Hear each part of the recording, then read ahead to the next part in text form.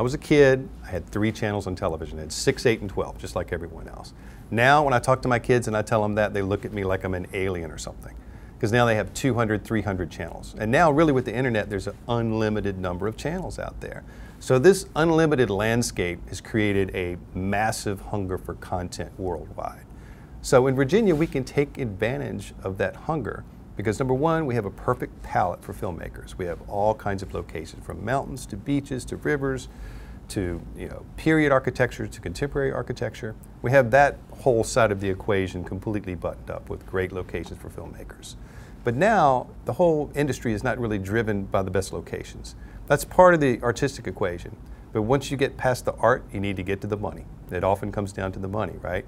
So there are more than 40 states now that offer amazing, very competitive incentive programs to try to bring this work to their state.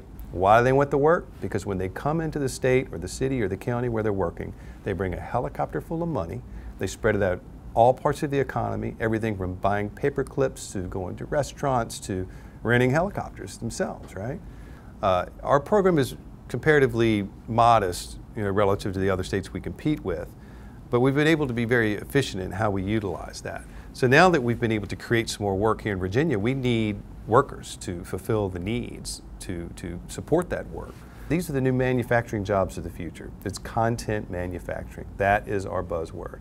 So we've worked with the community college to develop a program, this film industry training program, to try to create an opportunity for young people, older people, people looking for a new career path, to come in and learn the introductory parts of production and find a pathway to a job. In our partnership with the community college system, we're going to start it out in Central Virginia and hopefully take it statewide as the demand continues to rise. So this film industry training program is our best way to grow the film crew, to make us more attractive to filmmakers that are coming from the outside. We need more workers.